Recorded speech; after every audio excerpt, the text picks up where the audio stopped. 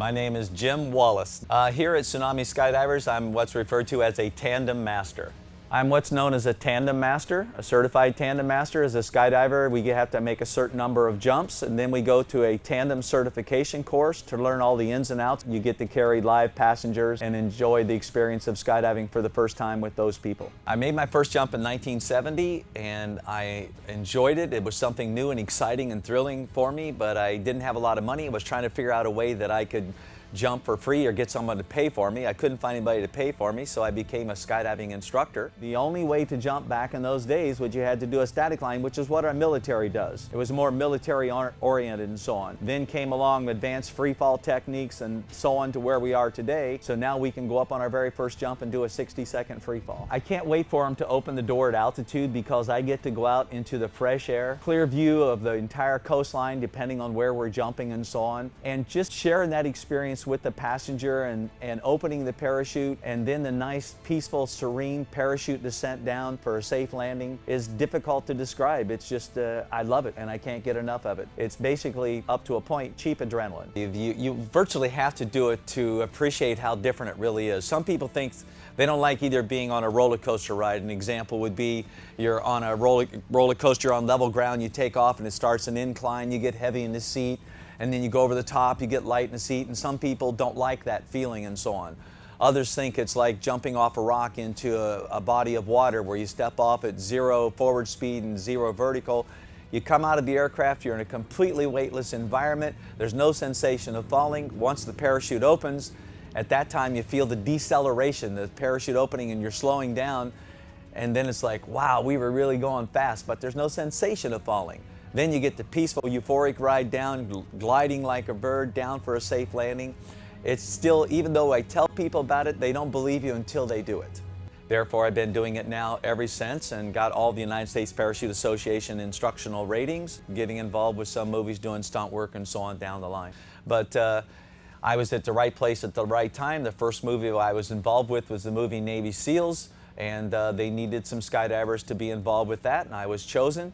And then we got the movie Point Break. The producers, directors had seen what we had done on Navy SEALs, so our group got to be involved with Point Break with Patrick Swayze, Keanu Reeves, and so on. Went on to do a movie called Terminal Velocity with Charlie Sheen and Natasha Kinski.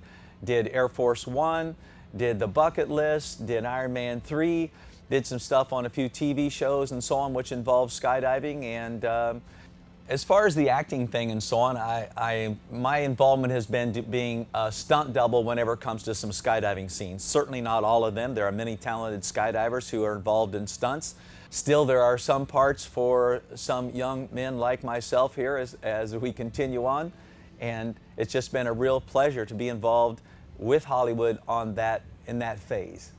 I'd have to say probably a lot of crazy things I've done, but one that kind of stands out to me, I was involved with a TV show called Hollywood's Greatest Stunts, where myself and a gentleman by the name of Kevin Donnelly were involved jumping from one airplane to another. Since then, a few people, Travis Pastrana, I think is his name, has jumped out of an airplane, got back in the same airplane, but myself and Kevin hold the world record, taking off in 2 separate airplanes, going to 16,000 to 18,000 feet. We wing walked out. They put the airplane into a nosedive. We jumped off, free fell over, grabbed a hold of the opposite airplane.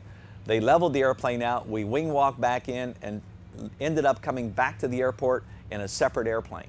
And that still stands as the Guinness Book of World Records. So that's pretty wild.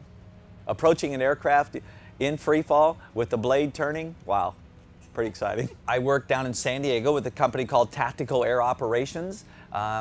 I'm a military freefall instructor. We teach the upcoming Navy SEALs entry-level skydiving skills. We do 8 to 10 courses per year.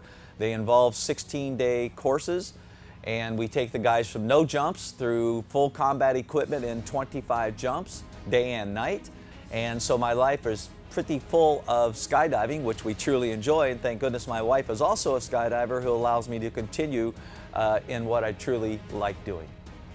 I understand that, but if they truly knew how much safety, preparation, dedication goes into making a skydive, what appears to be a thrill-seeking thing is really pretty tame by most standards. But usually what we hear, the bad news is, being a little selfish here, almost the only time we hear about skydiving on the news media is when there has been a fatality and or a plane crash, both of which happen not very often at all within the United States based on the number of people that jump every single day and every year.